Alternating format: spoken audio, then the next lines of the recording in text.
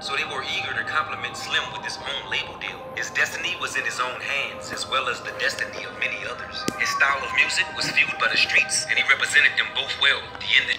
Soulja Slim was a rapper, songwriter from New Orleans, and years of experience as an artist in the industry gave him the proper knowledge on how to be effective as a record label CEO. He left No Limit Records in the early 2000s and was putting together major plans to take his own piece of the industry's pie. Cutthroat Committee was the movement, and his roster consisted of real street lyricists who spit their lives in their lyrics. Slim had proved himself with Koch Records through explosive record sales on his prior album that was distributed through them, so they were eager to compliment Slim with his own label deal. His destiny was in his own hands, as well as the destiny of many others. His style of music was fueled by the streets, and he represented them both well, the industry and the streets. Y'all about to see this video called I Don't Give a What, featuring myself, Soulja Slim, and my new artist Tipo, you know, and their video really is crucial. I directed it, and we're gonna shock the world. Slim had reached national status with No Limit Records, but wasn't as effective as he could have been. His level of fame expanded as far as No Limit could take him, but he still had lots more room to grow. A label deal with Slim as the CEO was the move, and his Cutthroat Committee soldiers were in position for such, recording and preparing their albums to be released on the label. But unfortunately, a tragedy that still remains a mystery cut them all short of their chances of fame.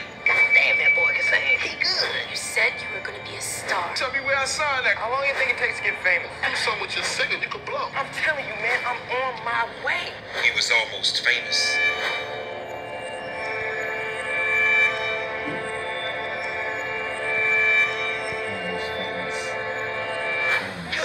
You understand? I'm gonna do my thing, you understand what I'm saying? And keep it real. You know me, Jugga. Yeah, hold it down for my dog, you understand what I'm saying? Real, keep it real, you feel me? We don't give a what.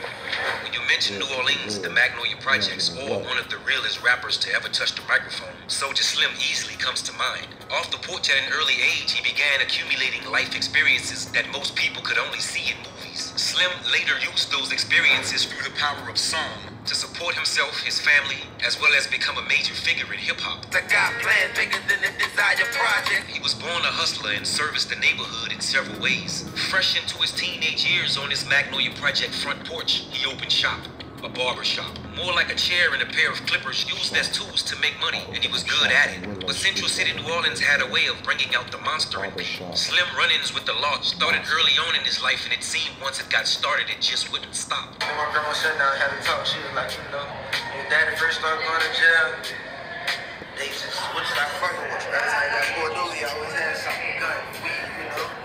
It's like that's why he was doing all this shit.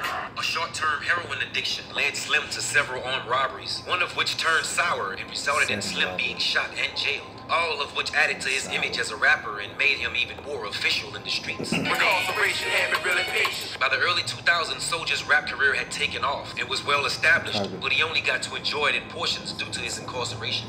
After business disagreements with No Limit Records, Slim decided to leave, started his own situation, and called it Cutthroat Committee. Cutthroat Committee to voluntarily through the years.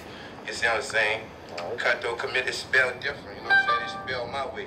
C-O-M-I-T-T-Y. Cutthroat Committee was Slim's bridge to becoming a boss among bosses, and many of his underlings tickets out of stardom. He used his experiences as an artist to land a label deal that was suitable for him and his team, and now all he had to do was complete albums, and that's exactly what they were doing. We trying to live there. Seems like a motherfucking scheme. Fucking grab a triple beam. It's about time to wake up some dope and issue it. Nigga talking shit, I got to push the shit in and make it dollar quick. It's got to get it all the time.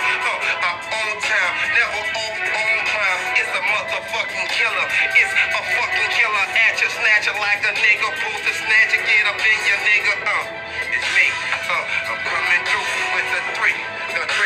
Just 223, I mean the 3. Yeah, that's where I'm from. You get your fucking head a rock, you get your fucking